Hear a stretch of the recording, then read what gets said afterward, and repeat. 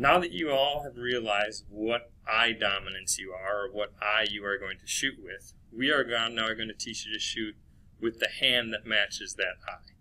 So if you are right eye dominant, you will be shooting right-handed. If you're left eye dominant, you will be shooting left-handed. And to help you with this, we are going to assemble something called a string bow. What I have is some paracord. Any nylon rope will work, but paracord is what I have. And what I'm going to ask you to do is you are going to cut yourself a piece out of the large coil that's going around the room with a pair of scissors.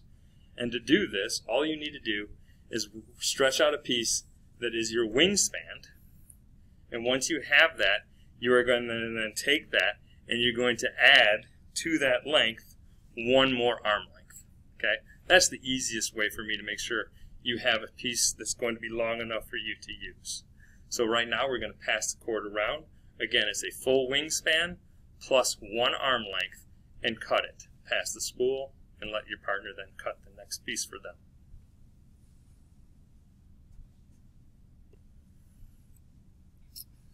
Perfect.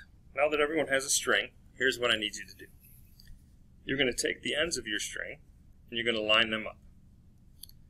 Once you have the ends lined up, you're going to turn it over and you'll have a looped side of the string. What we are going to do is you're going to use your dominant eye's hand. And for this example, I do shoot right-handed, even though I'm left eye dominant. I wear a patch when I shoot, and I shoot right-handed. So for demonstration purposes, I'm going to continue to use my right hand.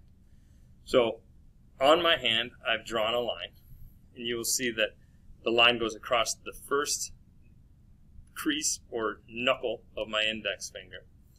Then my middle finger goes across the fatty part of the tissue of my middle finger. And then the same first knuckle or crease in my ring finger. That is what we call the archer's groove. I'm going to take that archer's groove and I'm going to line my cord, right that center of that loop, right onto the archer's groove. And I'm just going to let it hang there. Okay, once it's hanging on my fingers, all three fingers, I'm going to take my thumb and my pinky and I'm just going to bend them in to the palm of my hand. And the string again just hangs there. So my hand looks like this. With my other hand, I'm going to grasp both loose ends between the thumb and the index finger. I'm then going to close my fist around the string. Okay? I am now going to stand with my feet shoulder width apart.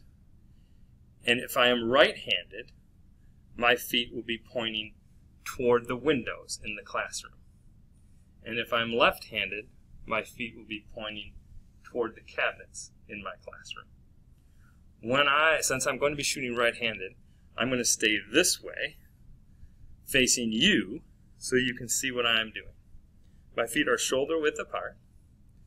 I'm going to take my bow hand, the hand that is wrapped around the string, and I'm going to just hold it out in front of me. The left hand that has the archer's groove that's hooked into the loop, it will just stay 6 to 7 inches from that left hand and go along for a ride. So my left arm will go straight out like I'm holding a bow in my hand, and my archer's groove on the loop or the string will just go for a ride. Okay? When it's here, I'm going to pull the string through the fist of my hand. Point it through the fist of my hand. And I'm going to stop pulling when my index finger gets to the corner of my mouth. So let me show you that one more time. The string, two ends, are put together. I go to the opposite end now and find the loop in the string. When I have the loop in the string, I take the 3 fingers, stick them in the loop, line it up on my archer's groove, take my other hand, go over the 2 dangling pieces between my thumb and my index finger and make a fist. I then turn and relax. My left arm will go straight out like I'm holding a bow. The 3 fingers that are hooked will pull the loose ends through my fist, and I will continue to pull until my finger touches the corner of my mouth. When my finger touches the corner of my mouth, I can let the string loop come out of my archer's groove and let it just drop. I will grab right where the string goes into my fist, and I will tie a knot in that location with the loose ends.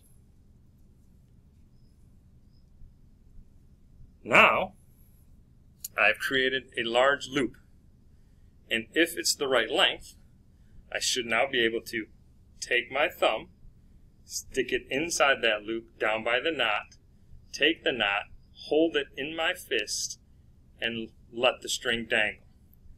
Take my archer's groove, also put it in the large loop, and it should be taut, like so. When I have that, I can now relax both hands together and make sure it's the right length. My bow arm will go straight out.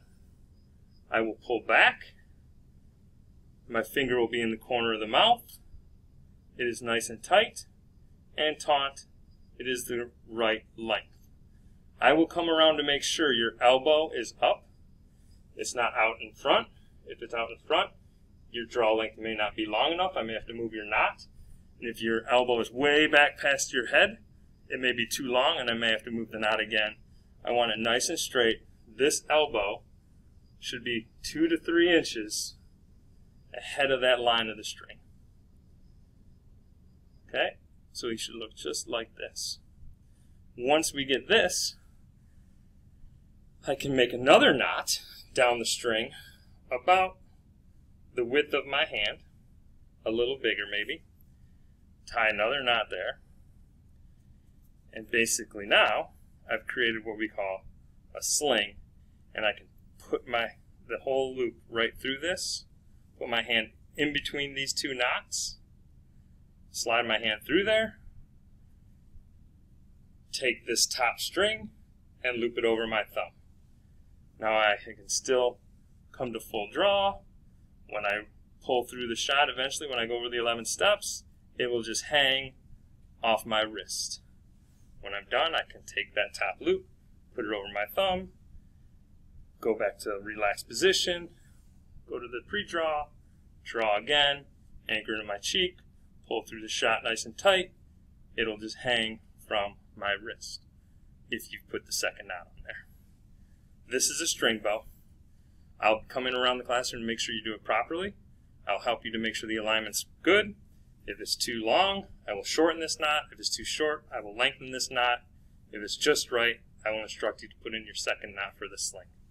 You may begin.